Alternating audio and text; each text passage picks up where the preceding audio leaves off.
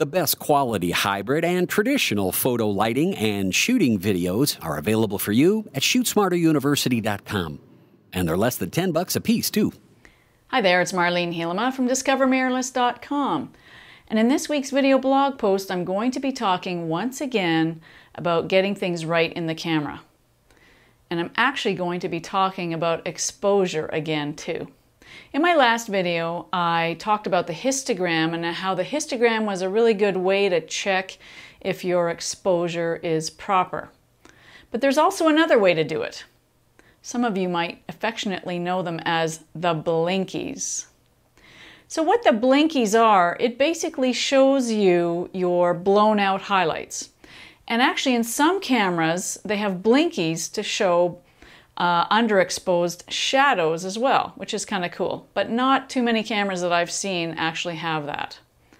Now, if you turn on your camera and you don't have Blinkies, you might actually have to go into the menus and find them. And they're sometimes called highlight and things like that. And actually, you might not even have the histogram showing up in your camera, because in some cameras you have to turn that on as well. So let's have a look at a camera. And I'll show you what Blinkies look like, but I'm sure you know, but just in case. And I'll show you how to activate them as well. Okay, let's play back a photo here, and you can see that on the back of this camera, you have a blinking area. I'm sure you've all seen those. When you hit the display button on this particular camera, you also can bring up the histogram. Now, if you can't see your Blinkies or your histogram, you actually may have to go into the menu of your camera. So in this case, I will hit the tools, and in there, there's a highlight menu, and right now it's on. I can turn it off, and now when I go back and play my photo, you can see that the Blinkies are gone. Interestingly enough, when you look at this histogram, it actually doesn't what I call climb the walls on the right side. You can see that there is actually a little bit of space. So the Blinkies are indicating loss of highlight detail. You can get that loss of highlight detail even if you're not climbing the walls. And here's why.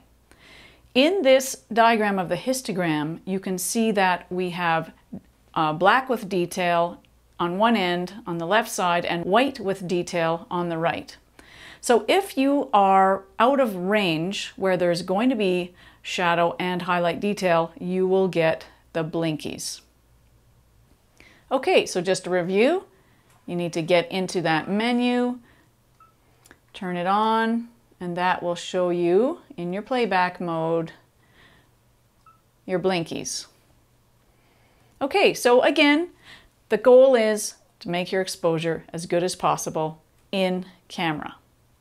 So I hope you learned a little bit more about exposure, and keep in mind that when you're shooting hybrid products, you want to make sure that you have everything right in the camera.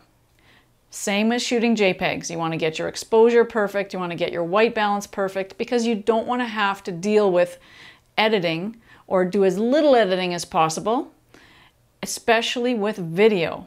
Video editing is crazy. The learning curve for video is like that, and it's worse than learning Photoshop, trust me. All right, thanks for watching, and we'll catch you next time. And don't forget to subscribe to DiscoverMirrorless.com so you don't miss another one of our blog posts. Take care. The best quality hybrid and traditional photo lighting and shooting videos are available for you at ShootSmarterUniversity.com.